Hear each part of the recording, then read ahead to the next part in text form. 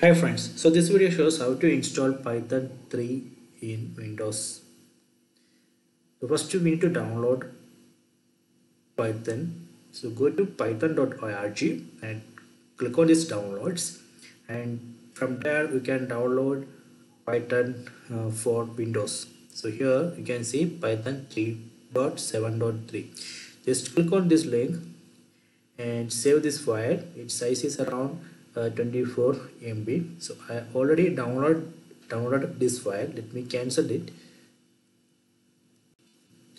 So this is a file which I downloaded. Right click on that, then open it.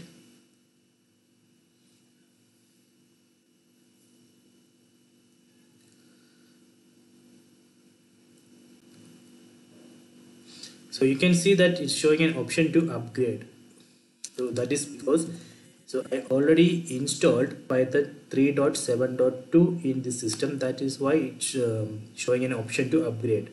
So in my case I have to upgrade because I already installed Python 3.7.2, but this is the uh, latest version, Python 3.7.3. So click on now, then click on yes.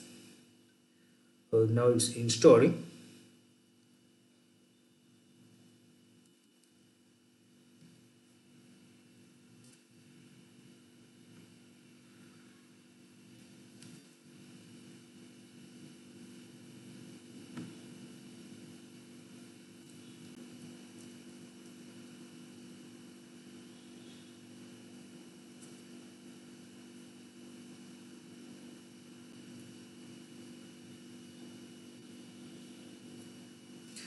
Okay, installation completed. So let me close this.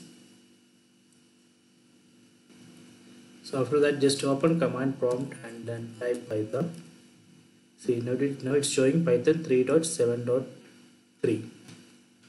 So this way we can install Python 3.7.3 in Windows 10. I hope you enjoyed this video. Please subscribe my channel. Please like and share the video.